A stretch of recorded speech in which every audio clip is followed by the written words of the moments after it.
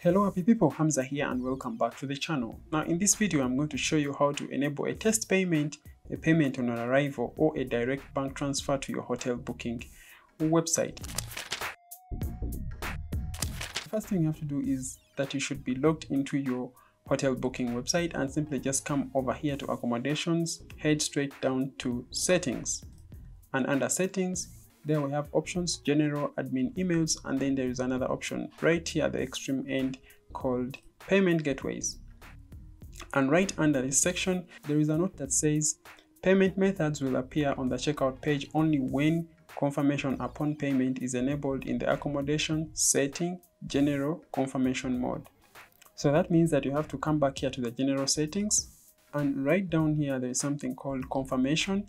And of course the confirmation is either by the customer via email, or admin manually, or confirmation upon payment.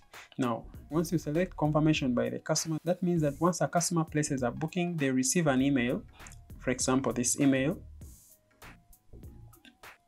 and in the email they have this information over here and the client name is listed in that email that is sent to them, and they have this link over here that they simply have to click on and they confirm the booking. And in that email that is sent to the client there is this link right here that they have to click on and they confirm their reservation. And once they click on that link, their reservation will be made on this website.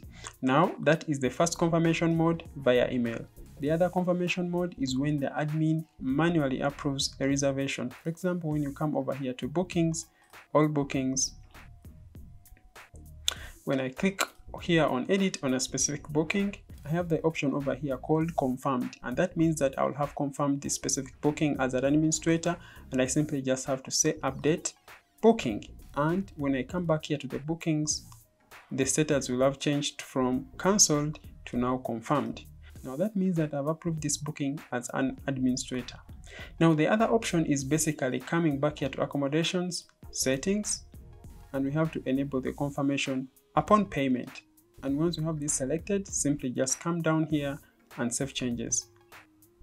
Now once you save changes, then you're going to come straight to your payment gateways, and here we are going to set up our payments. Now the first thing you have to do is you have to specify what the user actually will pay, whether the user has to pay a full price or a deposit. We want to collect a full price, and if you are choosing a deposit, you can either choose that the client actually pays a specific fixed fee or a percentage of the deposit. And on the other hand, if you choose the deposit amount to be fixed, then right down here you have to specify the deposit amount that is fixed. If it's a percentage, right down here you have to state that percentage. In this case it can be 10%, but of course for us we want to pay the user to pay the full amount. And then down here there's something called for secure checkout. This protects your users from man-in-the-middle attacks that normally hackers target hotel booking websites or transactional websites to collect or steal user information. Now this is very important that you actually have an SSL enabled on your website. An SSL is basically having a padlock like this, and your website says connection is secure. Now if you don't know how to enable an SSL on your website, I'm going to leave a link right down in the description box of this video to show you how to add an SSL to your website.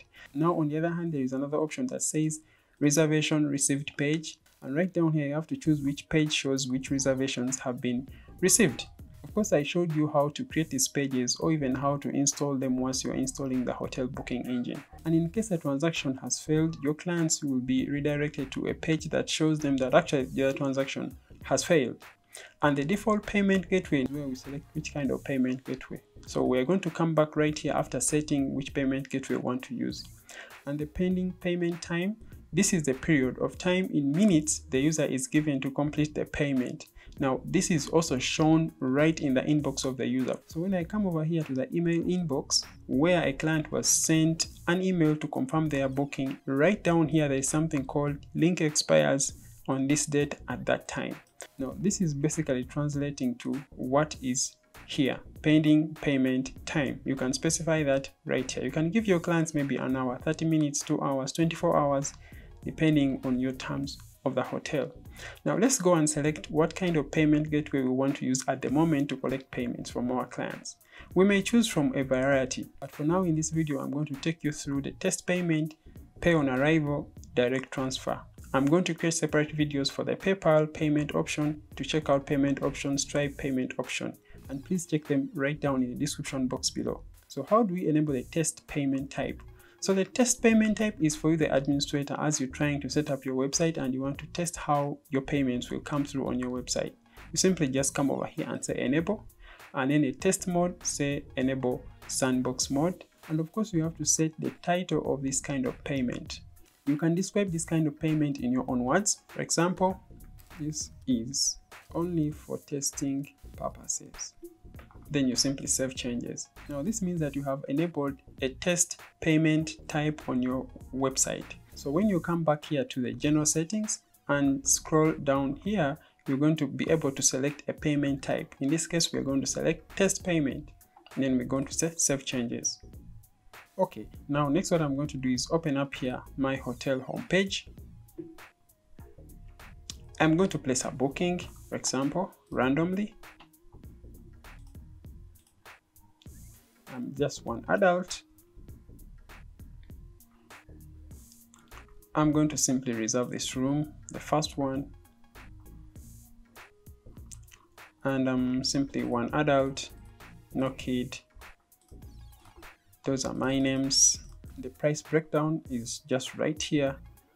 And right down here, I can enter in the details of my booking. That's my email. Down here, I'll add a phone number, country of residence, and then here I'll say I'm testing this payment type. Okay, now down here automatically the payment method will show up. For example, the payment method here is called test payment. This is only for testing purposes only, and the total price is $70. So in this case, we're not actually going to pay any amount of money simply because we are testing that payment. So when I say I've read and accepted the terms and conditions, I simply book. Okay, now the client is redirected to this kind of page where it displays their booking details and the booking ID, the check-in date, checkout time, the amount, and the status of the booking, and the payment type. The payment is actually completed because we chose to use a test payment and we are not actually making any payment at the moment. However, the administrator still gets an email of a confirmed booking, which is this over right here, confirmed booking, the booking ID, the booking details, the person who has placed the booking, and the room, and all the details and the amount they have actually paid. The same is going to happen to the client's inbox.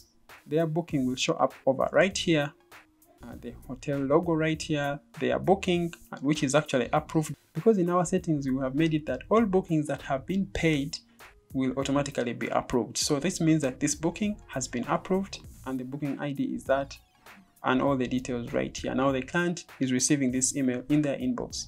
Now when we come back here to our dashboard, we are going to simply go straight to bookings and all bookings, and specifically this booking ID, which is booking 222, is being confirmed and that booking has paid. So when you look into right here in the edit options, and you see that actually the payment ID is this and the status is completed, that means that your client has paid a total of $78 and nothing more they have to pay at the moment. So that is one way on how you can set up a payment gateway or a test payment on your website. So the other way is simply coming back here to the accommodations, come to settings, and under settings we come over here to payment gateways, and remember at the first place we enabled the test payment by enabling the test payment, but in this case now we are going to disable the test payment. I'm going to save changes. I'm going to enable the other payment option called pay on arrival. I'll enable that, and I'll simply just enter the title of the payment option and the description, pay cash on arrival. You can add instructions on how the client will actually make the payment. After that, you simply save changes and then come over here to general settings, come straight down here and then enable the default gateway, okay, which is pay on arrival, save changes. So we head back to our website so that we can place a test reservation again. So in this case, on the 23rd, maybe 5 nights, 2 adults, 1 child. So we search. A recommended room is a deluxe room. I'll reserve this room. We are 2 adults, 1 child. These are the booking details, the name of the person. Right here, the client can choose the rate that they want to use. And down here, maybe I can add the gym just for once. and down here is a price breakdown. So I can now simply enter in my information as a client, last name. This information is basically for testing purposes. So I'll enter in the email I want to use for this booking, enter in the phone number. I can change the country, and then down here I can add I will pay on arrival. And automatically down here my booking confirmation page will bring me the payment option that is available, or the payment gateway that is available, which is pay on arrival, and I'll pay a total price of this amount. So I simply just say book, and that means that I won't be having to use either my debit card or credit card to make this payment. Now once the payment has been reserved, it means that this booking will actually be confirmed, but the payment will not be confirmed because it is on hold until I arrive at the hotel and make the actual payment. When I come back here to my dashboard, I'm going to go to the bookings area, all bookings. You see that there is another booking, which is this over here, bookings 225. When I edit the booking has been confirmed, just like it is stated over here. But when we scroll down here below, there is something called the total booking price is this amount, and the payment ID is this, and the status, it is on hold. It is on hold because actually the client has to pay this amount on arrival. So the total paid is 0 and the amount to pay is $244. So in case the client comes to our hotel and they actually pay on arrival, we simply just add a manual payment over here and we'll have their payment confirmed. And this will take us right here. At the moment the client has arrived, it's a manual payment and the amount is right here, and the fees for this specific payment is 0. They're basically making the payment on arrival, and the booking ID is that over here, the client details, and what I simply have to do is to create the payment. Now once I create the payment, that means that the client has now made a payment for this booking. When I come back here to my bookings, all bookings, I'm going to open this specific booking, and I'm going to scroll right down here to the total price breakdown, and you'll see that the payment ID, it has been completed, because at first it was on hold, and then later on when they arrived at our hotel, we went on and added a manual payment, and they paid all the amount for their specific booking, and the amount to pay so far is 0. So that means that their booking will have been confirmed, and now they can check in at our hotel. So with all those changes with payments and bookings, the client will still receive notifications in their email. For example, when I come over here to the inbox of the client, in the inbox, when I look at the booking of the client, which is 225, opening the booking, here it's called your booking is approved. Dear Zamzam, your booking for this period, they can do the booking over here. They can still cancel the booking, but at this time, of course, they are at the hotel.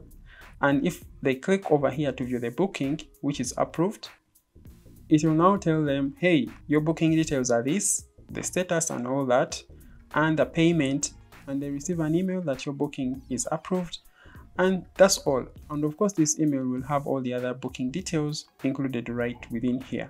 And of course, the administrator will also receive an email notification in the business email, and it will also detail the confirmed booking, the booking ID, the payment method, and all that stuff right down here in that email. The other way to make a payment, we're going to come back here to our settings, and we come to payment gateways, and we're going to choose direct bank transfer. And of course, here we have to enable that they can make a direct bank transfer. We can enter here the title of that payment type, and right here we can add a description. For example, we can say, make your payment directly in our bank account. Please use your booking ID as the payment reference. We can add here our banking details and all that stuff. This information will be seen at the checkout page.